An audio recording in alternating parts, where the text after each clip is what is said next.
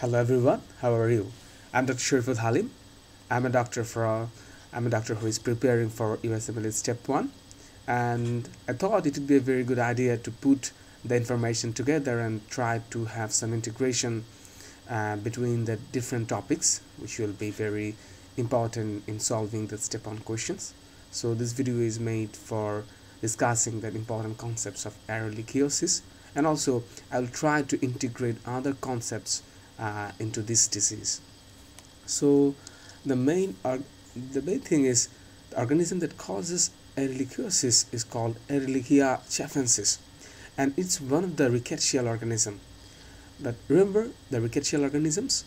So rickettsial organisms actually you can divide on the basis of rash, that there are some rickettsial diseases that are very commonly associated with rash, such as Rickettsia rickettsii, which causes the Rocky Mountain spotted fever.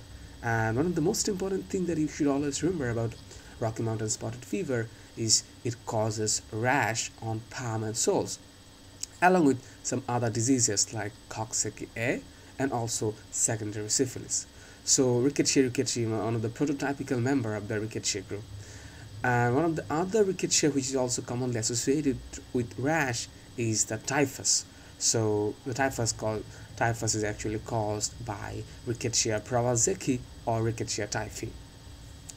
And some of the diseases which are less commonly associated with rash are, one of them is ehrlichiosis. So it's caused by Ehrlichia chafensis, but still it's a rickettsia and still it can cause some rash. And one of the other organism in this group is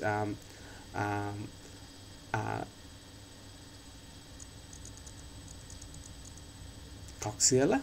So Coxiella is actually not totally rickettsial, but it's kind of related to rickettsia. So here you can see a monocyte, and inside the monocyte you can see the morula of Ehrlichia, and that's actually pretty interesting. So there are very few cells, or there are very few organisms that can actually live inside the inside the monocyte, and one of them is Ehrlichia. Can you tell me what are the other organisms that can also reside inside the macrophage? And can you think of one mechanism by which that the cell gains this ability of living inside monocyte or something like macrophage? Very good. So the mechanism would be that if a cell or a microbe is inside the macrophage or monocyte, and if it can inhibit the fusion of the phagosomal lysosome, or if it can inhibit the function of the phagosome lysosome unit, it will be able to live inside the monocyte. And one of the most classic organism which can do that is Mycobacterium tuberculosis. So as you can always remember that Mycobacterium tuberculosis is an organism which causes tuberculosis, and it goes inside your alveoli and taken up by alveolar macrophage, then taken up to the lymph node, where it actually multiplies inside the macrophage or inside the monocyte, and you can actually see that inside the macrophage. And one of the other classic organisms which is also a mycobacterium, which is called Mycobacterium leprae, which can also inside a cell, and those two mycobacterium actually inhibits the function of the phagosome lysosome system. So let's move on. So it's one of the organisms that inhibit the phagosome lysosome fusion. This helps it to survive inside cell, and they actually form an inclusion, and as you can see this looks like a berry. So this is the berry-like inclusion of the Ehrlichia inside the monocyte. And some other organisms, as I have already mentioned, one is Mycobacterium tuberculosis, another one is Mycobacterium leprae, which is the causative organism for leprosy. And as you can remember, there are two types, lepromatous and tubercular. And in case of lepromatous, the organism concentration is high. In case of tuberculous leprosy, organism concentration is low.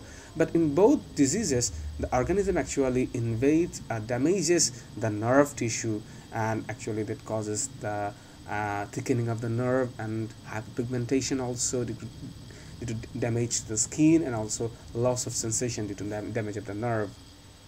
And one of the other organisms that can actually live inside cell, which is a facultative intracellular organism. It is Legionella. So as you can always remember, Legionella is a very important and very common cause of pneumonia, and this pneumonia is commonly associated with hyponatremia, and sometimes it's very severe. Okay, so this is the basic integration that I wanted to share with you. So as I have already mentioned, it's one of the rickettsia, which less commonly causes rash, and the classic finding is monocyte with morula, which is a berry-like inclusion, and it is carried by a common dog tick or lone star tick, and the symptoms are common for all the rickettsia are fever, headache, and a rash. And as like all rickettsia, you will treat it with doxycycline. Actually, I have given NBME 12 just actually 6 hours earlier, and I have got this question on my NBME that which drug should you use for Ehrlichia or Ehrlichiosis. So it was doxycycline. So they have given this question in a way that which of the following mechanism of this drug has. So as you can remember, doxycycline is a tetracycline analog, so it's like a tetracycline. So it's in the tetracycline group, and it inhibits the 30S ribosomal subunit. Okay, and side effects profile are actually less than tetracycline, and side effect and also the dosing is actually better, and that's why we don't actually commonly use tetracycline. We always tend to use doxycycline for the rickettsial infection.